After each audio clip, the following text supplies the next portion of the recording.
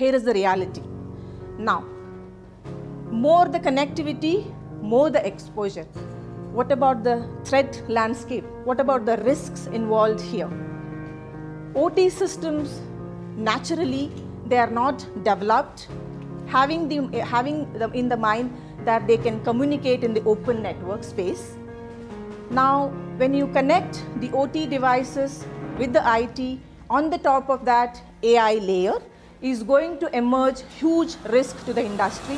It could be data manipulation, it could be contractual algorithms, it could be data leakage, it could be operational loss, production loss, and in the OT, security of the humans is the main safety concern. So that's not, security is not only IT's concern, it's about business survival issue.